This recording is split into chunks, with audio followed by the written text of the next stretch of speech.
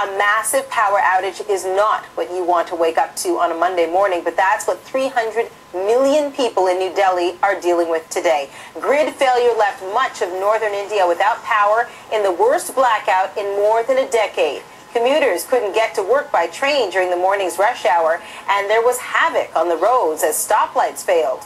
Officials say the power outage may have been caused by a mix of coal shortages and other problems. Metro services in Delhi that were completely halted after the breakdown in the northern power grid have been partially resumed. The train services in the affected areas in the rest of northern India have been resumed as well. Pooja Shaili is with me live from New Delhi. Pooja, take us through the latest you are hearing. We believe that some of those affected train services have been resumed.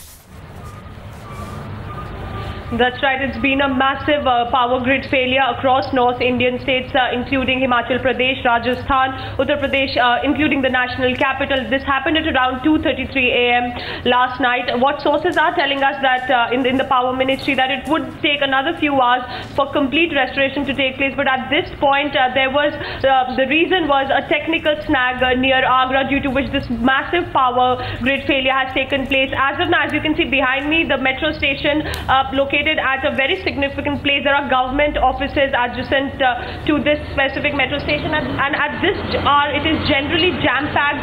But now that the services have been partially resumed and people are traveling now by metro services, but it is going to take still some more hours before all the services are completely resumed, because let's remember that we are talking about a power grid failure across North India where train services also were impacted, but we are being told that train services have been now restored. It will take some time because there has been a lag since last night, but clearly a Monday morning, not an easy start for passengers who are going to use the metro services. The burden is now on auto and bus services. So the power grid failure across North India since 2 a.m. last night. In the next few hours, we are being told that services will be back to normal. Interrupt you over there, Pooja. Also joining me on the phone line right now is Anil Saxena. He's the CPRO.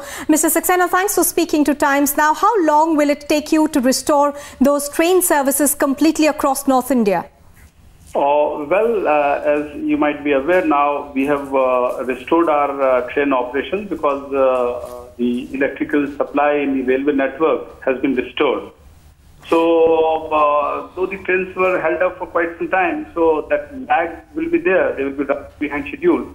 But movement has become normal. All the trains which were stuck because of this big failure, northern grid failure, they have all resumed their movements. So they are, we are giving priorities to passenger carrying trains. We'll take goods train afterwards once the tracks are available for them to move.